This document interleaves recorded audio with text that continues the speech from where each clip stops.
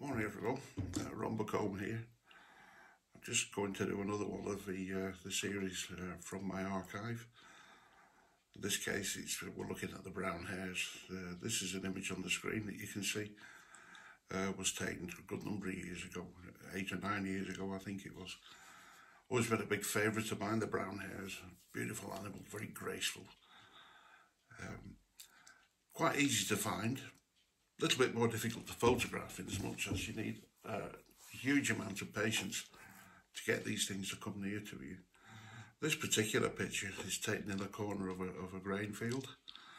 This is where the tractors access and egress the field, crushing what's there, allowing these wild flowers to grow, daisies, pineapple weed and the like.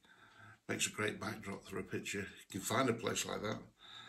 You just need to sit and wait for the hares to come, and this is where the patience comes in. They'll come down the tractor marks through the crop and come into this open area, and if you're there before they are, you've every chance of getting images like this.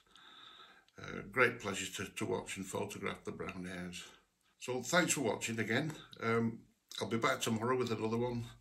I haven't decided what I'm going to look at yet for tomorrow, but in the meantime, please keep safe.